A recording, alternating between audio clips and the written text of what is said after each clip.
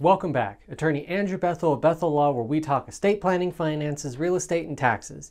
In today's video, we're not doing a Q&A, but I will be addressing a common question us estate planning attorneys hear when people come in.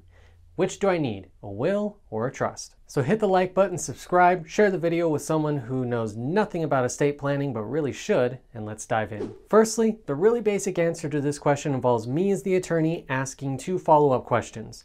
Do you own any real estate, and is the total value of your assets above the probate threshold, which here in California for 2024 is $184,500. If you answered yes to either of those questions, then the answer to your initial question is you need a trust.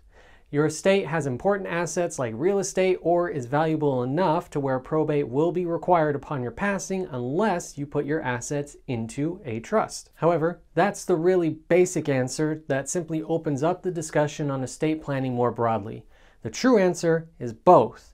If your estate is going to be subject to probate, remember you answered yes to either one of those questions, then you need both a will and a trust. But not just any will, you need a pour-over will. All right, now you may be thinking, this attorney is just trying to upsell me by telling me I need more documents so I spend more money. But hold on. Before you try to click away to another cat video or one on the Pennsylvania Vision Legacy Scale O gauge engine with a beautiful green paint, stick around to learn why you need a pour-over will to go along with your revocable living trust. It's a nice looking engine though, right? Your pour-over will works in conjunction with your revocable living trust.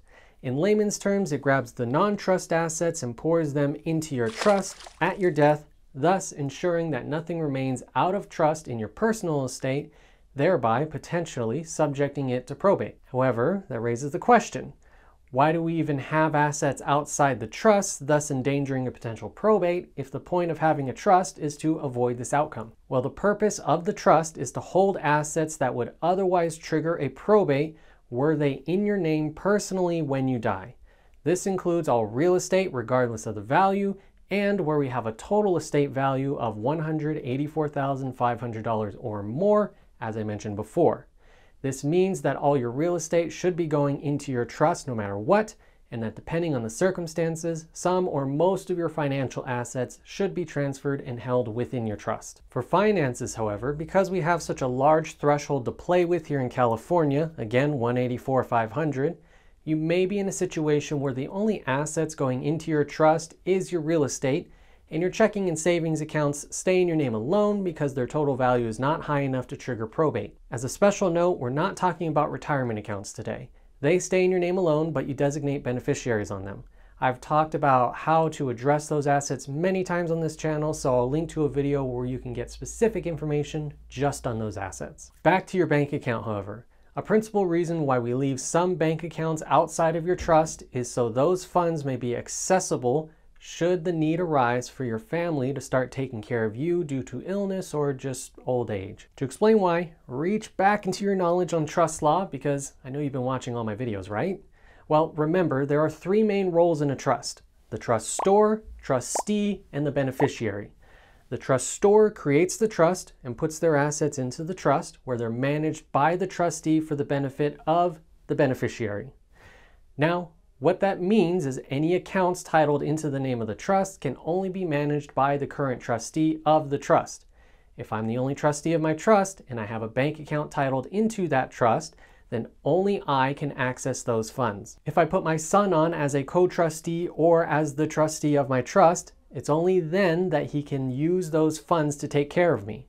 However, if I never allow my son to become trustee of my trust, then he cannot access my bank accounts in my trust, which is a big problem if I need help doing anything. But that's where we plan ahead and leave my checking and savings accounts in my name alone. I make sure the total value of those accounts is below the probate threshold, and I sign a financial power of attorney appointing my son as my attorney in fact to help manage my personal affairs. That way, if or when the time comes for him to step in and help me run my life, he can use the financial power of attorney to become a signer on my checking and savings accounts, so he can access those funds and pay bills so I don't fall behind on anything. But I'm still trustee of my trust, so I have not yet given him full access to the full kingdom because I still have walled off my castle that is my trust with everything titled into it. Personal assets covered by the financial power of attorney and trust assets covered by the trust. Lastly, How do we get those personal assets, like my checking and savings accounts, into my trust at the end of the day? The pour-over will. At my death, the financial power of attorney becomes null and void because me as the principal is now dead. However, because those assets were in my name alone and not in my trust, they are a part of my personal estate and thus governed by whatever I have in my last will and testament, which in this case says everything in my estate goes to my trust. It pours over from my estate to my trust. And so long as the right assets were titled correctly into my trust and there was nothing of too high a value outside of my trust, then my heirs will never have to set foot inside a courtroom to distribute my estate. This is all possible because I did the right planning during my lifetime and had the right documents in place. My trust holds the big assets, my financial power of attorney helps manage my personal affairs during my lifetime, and my pour-over will ensures it will all make its way into my trust at my death. Do you have any questions or video topics? Let me know in the comments below. Did you say yes to either of those questions I asked in the beginning? Then give me a call. I'm attorney Andrew Bethel. Like, subscribe, share the video with a friend or family member, and I'll see you next time.